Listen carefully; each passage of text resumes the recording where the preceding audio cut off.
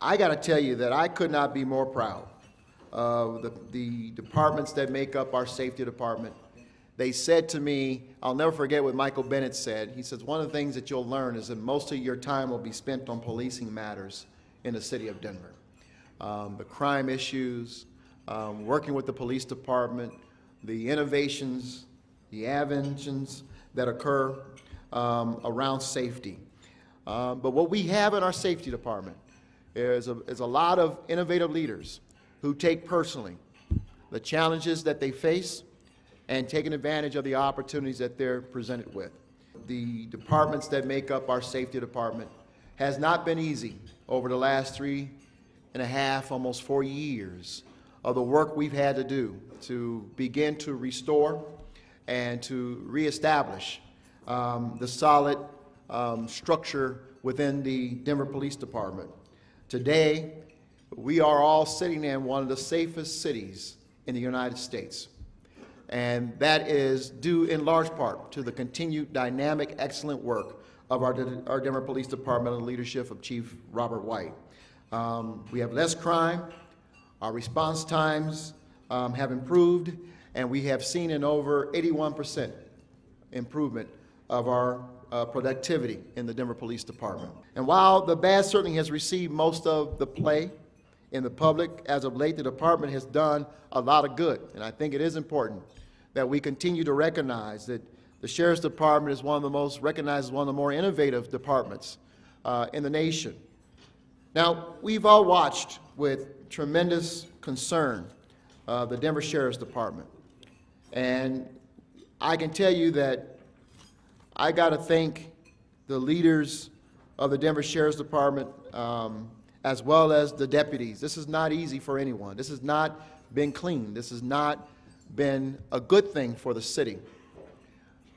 But I'm proud of the deputies who have been clear and candid in their concerns and in the way they've articulated them to me.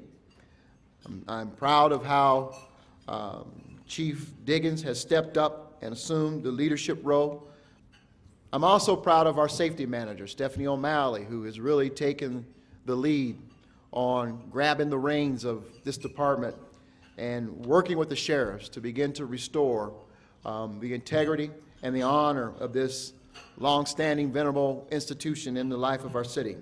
The fire department, just like we are doing in the Denver Police Department, we have recommitted ourselves to staffing up our fire department, seeing some of the first classes going through the Fire Academy.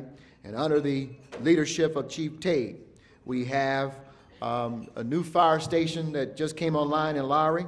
We have our firefighters doing more than just fighting fire. They are working on marijuana regulations and enforcement. Of course, they're working on regional collaboration. As we observe, we are serving as the fire department for several surrounding cities in Denver regional area. And we have one of the largest wildfire fighting crews in the nation right here in Denver under the fire department. And so we thank Chief Tate for his leadership and for what he is doing to continue to lead one of the best fire departments in our country.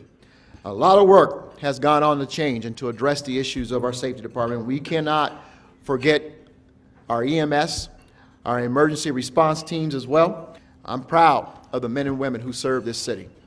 Like I said, they have rendered this city one of the safest in the nation and recognized for its innovation around the country.